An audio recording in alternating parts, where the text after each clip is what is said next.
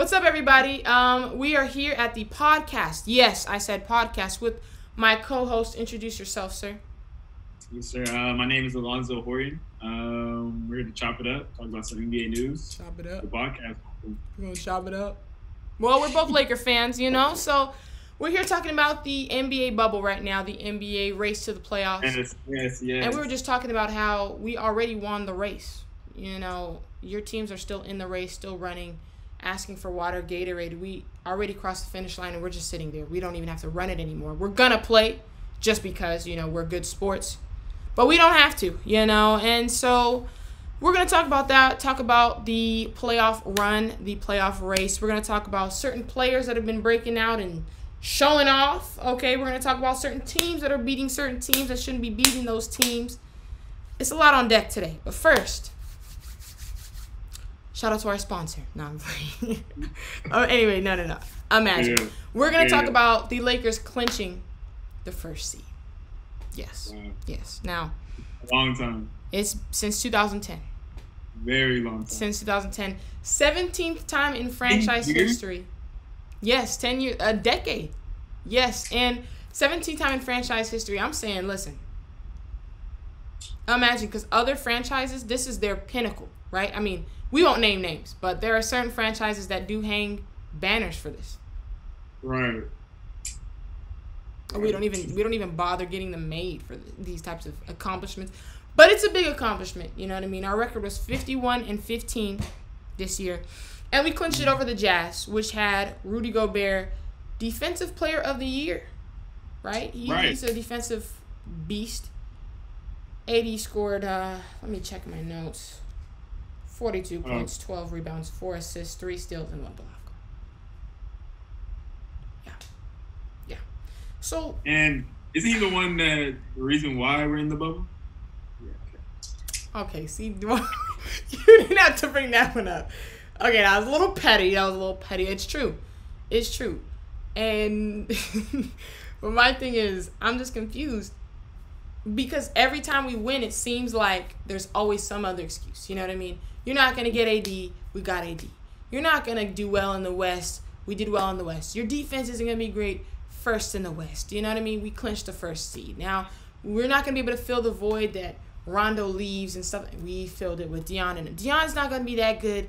We did it. So it's like, what is next? What are you taking from this win? Like, just against the Jazz and just in general? Yeah, I'm interested to see, like, how the rotation, like, we're seeing, like, how they're rotating now. Mm-hmm. With the playoff rotation, I feel like it's getting a little tighter. We're not going to see certain players getting the the mix and stuff. I'm excited to see like what Frank Vogel's going to bring to the playoffs because we know playoffs is a different story. Come on now, playoff LeBron. We haven't even seen him yet. Right. He's been absent.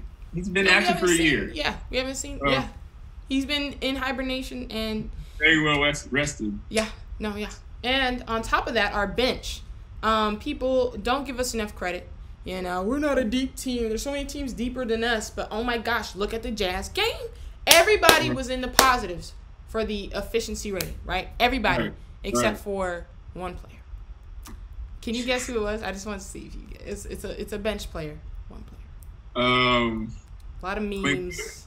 No, don't disrespect him. There's a lot of memes. Caruso. No. You know it. Howard?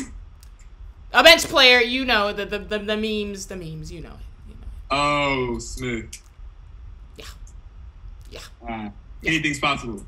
Not last night. Yeah. No, he wasn't bad. It was just his efficiency rating was yeah. How many minutes did he play? Yeah, I don't know. But yeah. So, but he didn't do terrible, but it was just the stats. That's what it was. But everyone else was in the positive. I think Kuzma's was like plus 12. I mean, come on now. 80 dropped the 40 piece, right? No, 36. No, 42. 42. It's just ridiculous because it's like our bench isn't deep, but they're performing. So it's like what else can we do to prove it? This is what I need for Lakers to do. Okay. Right? For the future. We're playing for the future. Let's think. Right. LeBron is not getting younger, right? So I'm gonna need LeBron to not take a step back, but let Anthony Davis take control. And the playoffs is a prime spot for Anthony Davis to come out and show what he's about. And I think that he will. I don't know. Because think about it, he's our future. Yeah. But you know good and well, LeBron doesn't take the back seat. I mean, come on now. You said what? LeBron does not take the back seat. And I think the way they're playing has been working. I think right now, our focus should be just championship, point blank period. Right. You know, so if he needs to be, like, doing what he needs to do to be... He's doing fine. He's doing actually, like, great. He's leading the league in assists, actually, which is insane. This is his first time ever. It's sick. It's sick when you think about it. Like, all the point guards that are getting outdone by it's sickening. It's sickening. I'd be feeling bad sometimes. It's like, wow, you allowed that. But, yeah, I mean, I get what you're saying. But I think right now our focus needs to be on championship. But right now, yes. Right now. So if LeBron needs to do that, he needs to. Because, you know, like you said, he's not getting younger. He needs another ring. We need 17. Guess what? If we get 17 rings, the greatest franchise of all time debate is done. I mean, the only thing the Celtics have is the 17, and I still don't count. I don't care about that argument because, like we said, they won those in days where half teams weren't even in the league. I mean, come on. Most of ours are won when they were.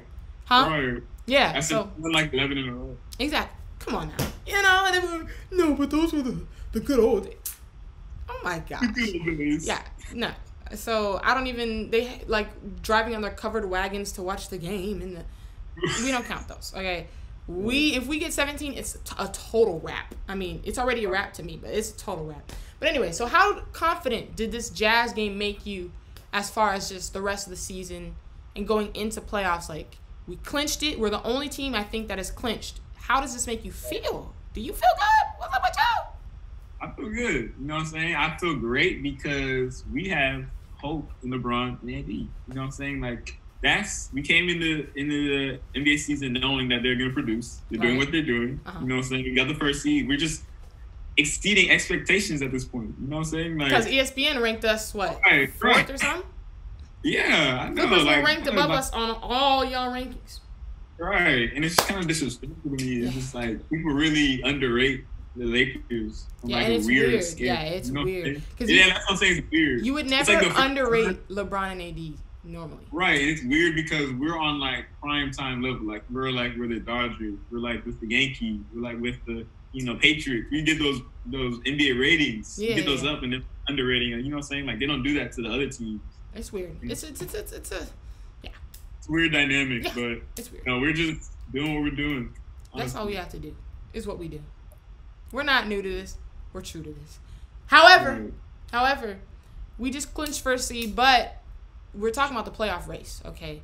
8th seed is what we need to be now focusing on because there are so many teams in contention. I literally have a couple teams. First of all, the Mavericks are 7th, but they have a 40-29 record. The next best record is the Grizzlies at 8th seed, okay? 32 and 36. So I don't see them catching up to the Mavs. So Mavs are in playoff race. It's right now between the Trailblazers, Grizzlies, Spurs, Pelicans, and Kings. 100%. Right. They're all like one game away. It's so tight to where anybody could take it, really. I mean, imagine if the Kings get the AC. And we destroy them. I said, imagine if the Kings get the AC. Yeah, that's just definitely not gonna happen. That would be no way. Amazing. No way. No way. But yeah, we're definitely Grizzlies fans. Yeah. Second Grizzlies fans. We're Grizzlies fans. We're John Morant stans. We're definitely gonna be rooting for them. So you're most scared to face who? Because I know mine. Yeah, honestly, I was looking at the standings today, and I saw the Trailblazers are like 2 games or like 1 game behind the Grizzlies, and I was like, no, I'm gonna need them to, tank, right? So I'm gonna need the Trailblazers to not get the A seed, and the Grizzlies to take the A seed because, what I'm saying, like I don't want to see Dame Dollar cooking up, what I'm saying, like making Caldwell Pope do the name stuff like that. No, I'm not trying to see that. I'm not trying to see them come and go crazy. Carmelo Anthony. He's still a vet. He's still a sharpshooter. You know what I'm saying? He can still hit that. You know what I'm saying? Like, I don't want to see that. You know what I'm saying? I like, understand that you haven't lied in the last couple of minutes. Right. So I'm just saying, like, I'd rather see the young Grizzlies, get the little mark in the NBA. Trailblazers, they've already been here before, right? Yeah, we don't need it. It's selfish at that point. Like, exactly. Let the young Bulls do it. You don't have to always just be winning. Right.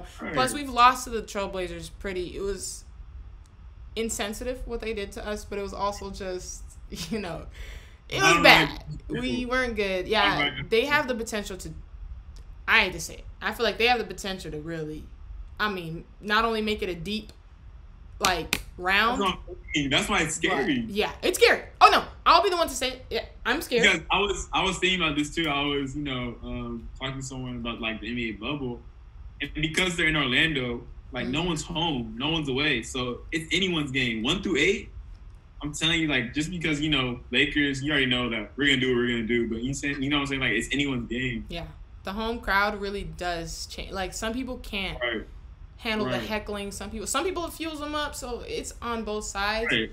It's definitely a tournament. You know what I'm saying? Literally.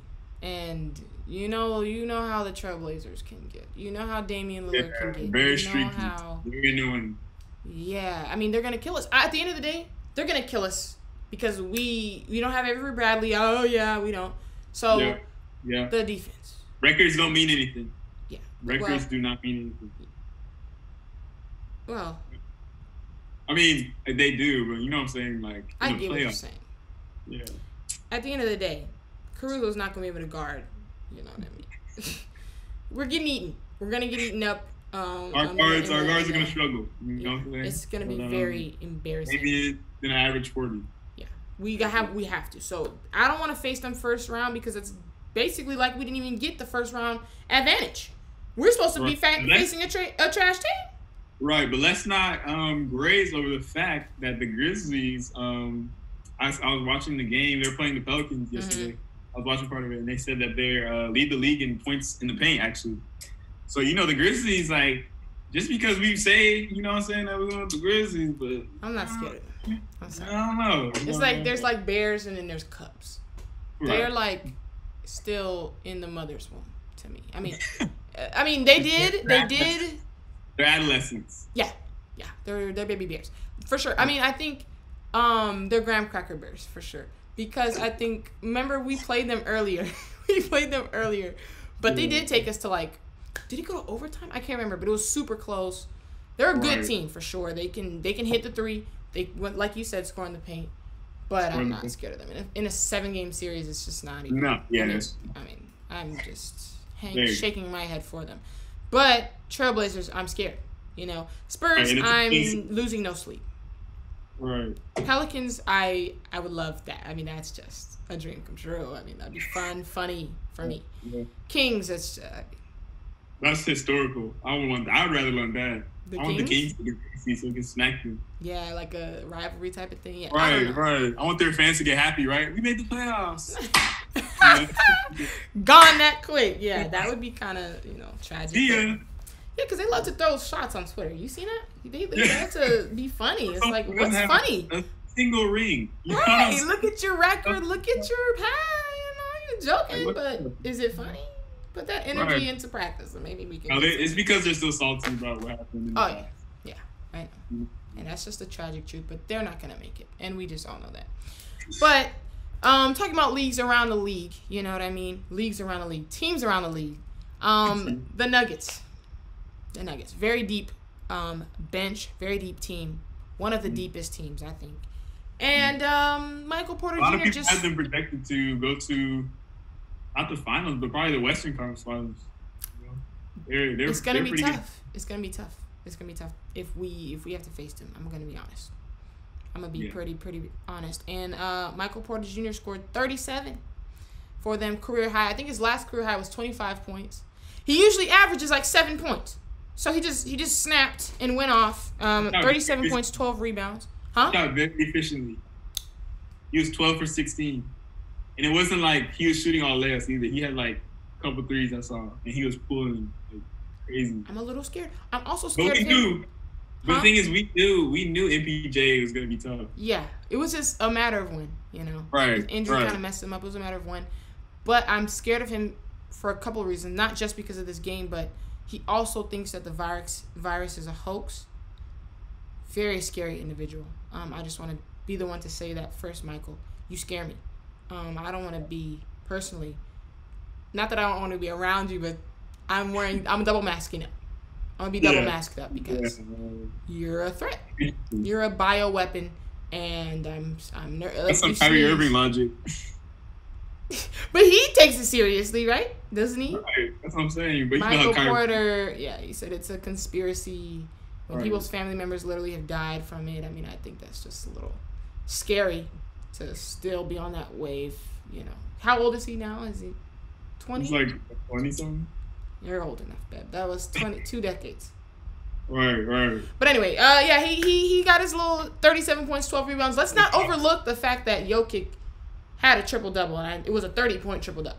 30-point triple-double. So when people are talking about this, they're like, oh, bro, Michael Porter just... Yeah, but Jokic has been the heart of that team. Yeah. Okay, come on. Thank you. And the thing is, they had people missing, a couple people missing, so they had to kind of step up. But they did. They won over the Thunder in overtime. And I think Jokic was the one that carried it in overtime, but Michael Porter Jr. just carried it the regular 4 quarters.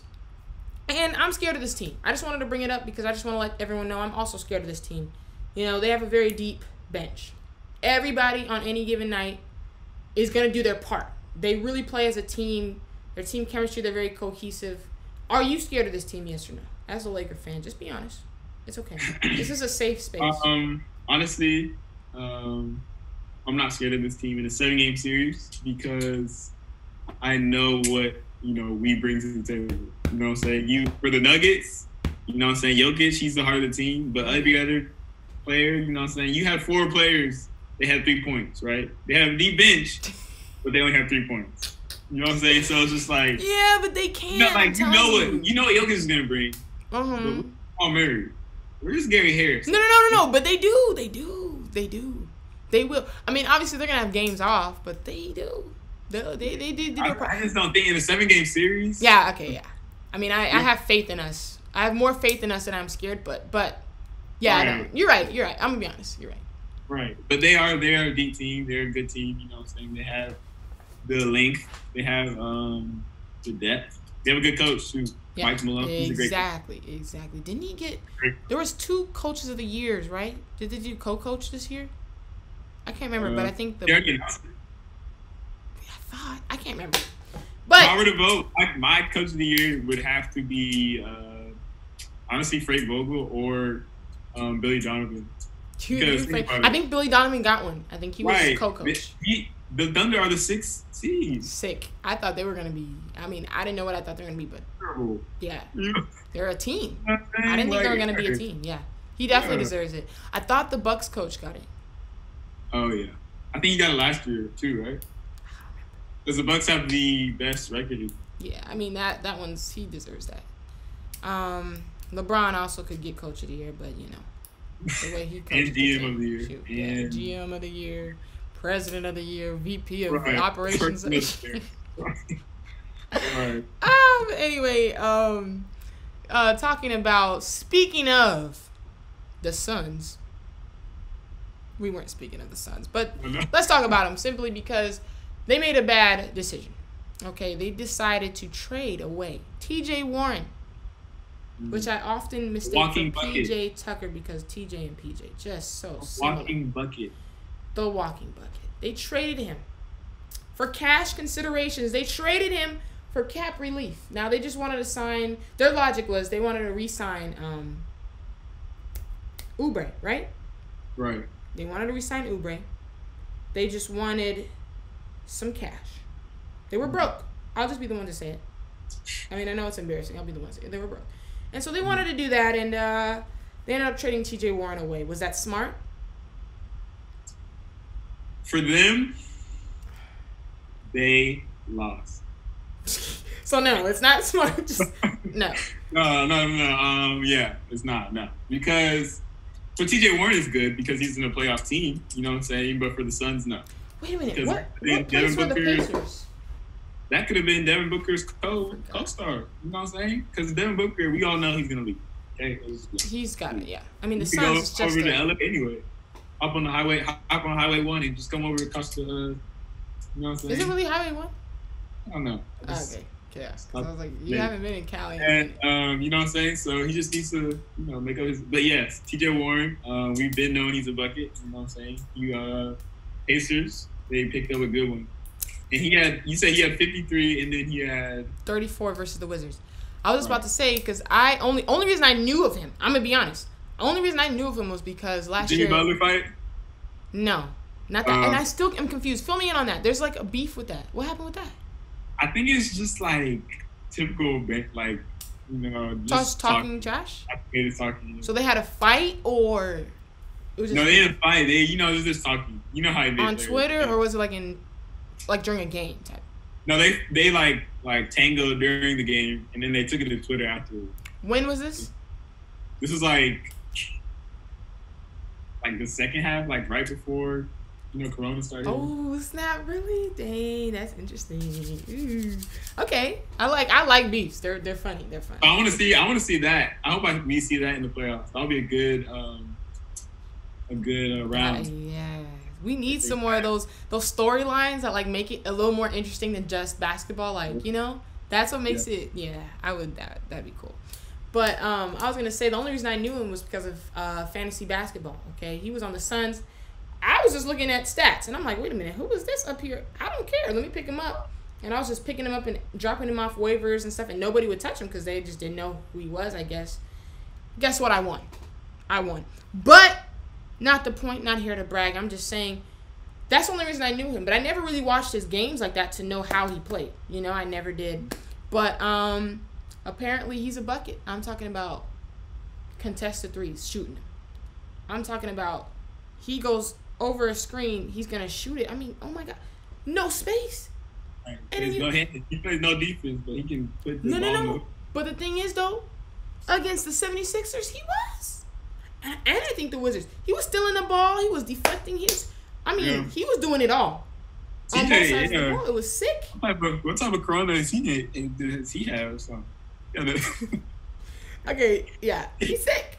He is sick. So I will say that. He's sick. I mean, I'm talking about scoring inside, mid-range, and when absorbing contact, just making random weird shots. I'm like, where did this come from? Who is he? I thought he was. I don't know what I thought he was.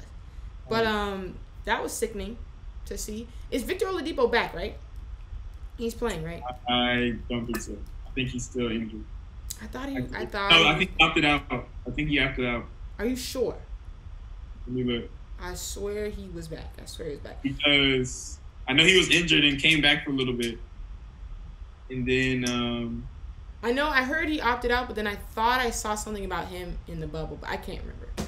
I need to start watching more of these other games. It's just the Lakers games are so interesting, But and plus the East. But what I will say is to back up my point, the game was in the high 120s. The score, I said, which one?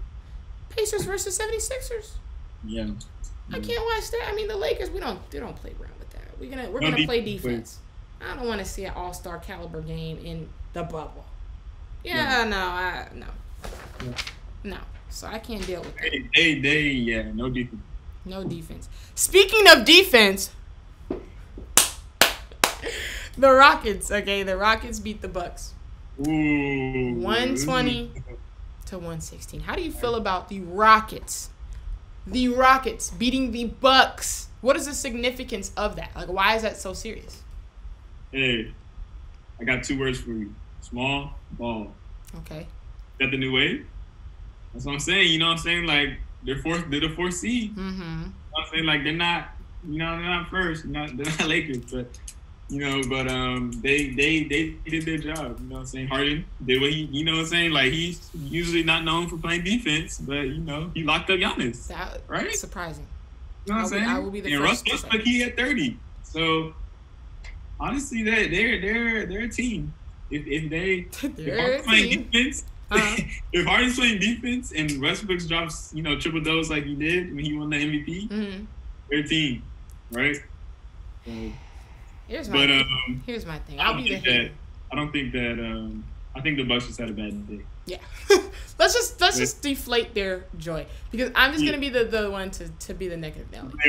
They're way better than whatever they played. Now I will admit the Rockets did beat us before with their small ball lineup, and I feel like Anthony Davis was playing, but that was the first time. It was like the first or second time they ever debuted the small ball lineup. I don't think we knew what to do. I remember that game. Yeah, but what I will say, first of all, you said earlier they took 61 threes.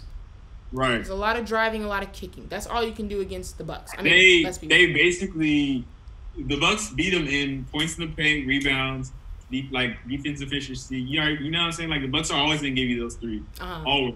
You know what I'm saying? But they just fell short of the three. You know what I'm saying? But the Rockets, they always known for shooting like 70, 80, 90, 100 threes a game. You know what I'm saying? You know, they forced 23 turnovers, season high, 15 steals. I'm trying to get it right. 15 steals, season high, right?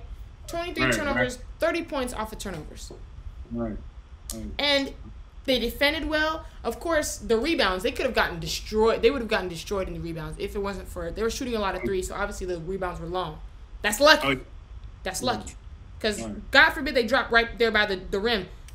Giannis is just barely reaching his finger up and grabbing him over Harden, trying to jump with both legs and the beard, and still didn't get up high enough. But I was looking at the the stats, and on the Bucks part, a good sign for the Bucks is that Chris Middleton finally did something. Because he's been quiet since the bubble has been bubble size. You know what I'm saying? No, like seriously. He can go off. I don't know what happened to him. You know what I'm saying? But Chris Middleton, he went off. He did his thing because he was a little quiet. Yeah, I mean, the saddest part about this. They still fell short. Yeah, no, it was a bad night for the Bucks, like you said. It was a bad night, and I hate to be the one to break it to the Rockets, but because no one else is gonna break it. Everyone's like hyping them, and I get it. It's an exciting little win and stuff, but I'm just gonna be the one to say, you did all this, everything you did perfectly. The Bucks literally fell short on every accord, and you only won by 4. Yeah. Is that honestly, not a loss to you? I say their team, but I'm not. 7-game series. I mean, you forced 20 season high, your best ever, 15 steals, 30 points off of turnovers, and the margin was only 4 points. Yeah. So to me, the only thing I saw out of this, well, okay, I saw 2 things.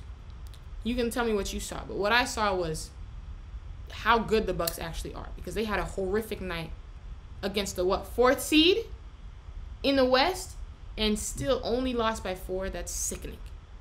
That puts a little bit of not really fear in my heart, because I've seen what we can do against the Bucks. We can do it, but I'm just saying. I mean, because because you know what Giannis is gonna do. Yeah. Chris Middleton, he's gonna do. And I saw. Lopez. Huh? Even Brook Lopez. I know, and it's like crazy, the small ball lineup, because it's like you would think that with that, people like him would just dominate. Which he did, but he does that every night. He poured in like 20-something points. He does that every night. He does that in. And that's what I'm saying. When and if we see them in the playoffs, AD's eating all day. He's eating, but what happened in our game? I think it's more about because we're gonna get those points. I think I remember that because AD didn't have a good game. Really, he didn't. Yeah, I think remember our that. defense is going to be the key, or anybody's defense guarding that team. I think we underestimated. That's the one thing I will say. We did I underestimated them. I thought it was stupid. I'll be the first. I'll raise my hand. I thought it was stupid. I thought they were just going to definitely lose. The small ball lineup, I thought it was just a dumb idea. You know what I mean? Like, really, against Jokic, against Davis, against all these big teams, come on now. But they've proven that it's working.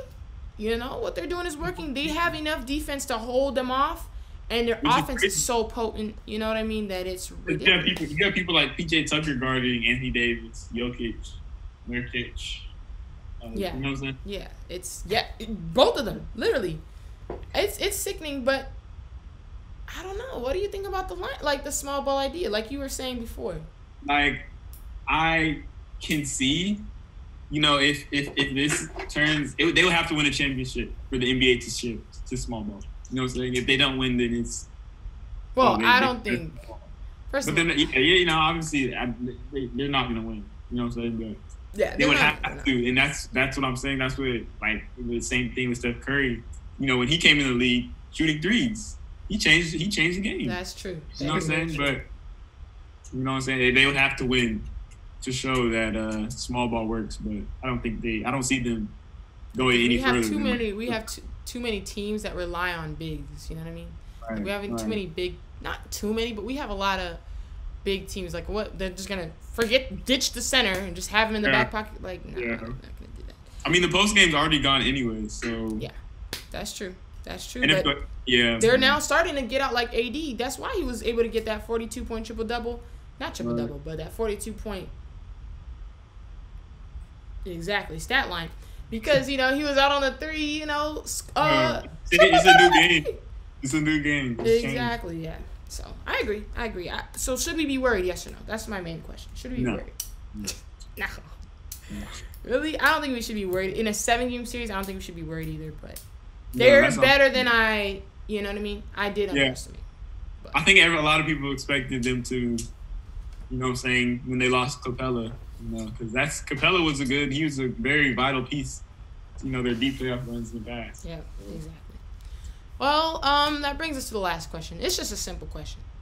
You know what I mean? Since we already won, your teams are still in the bubble trying to blow the bubble. We popped it.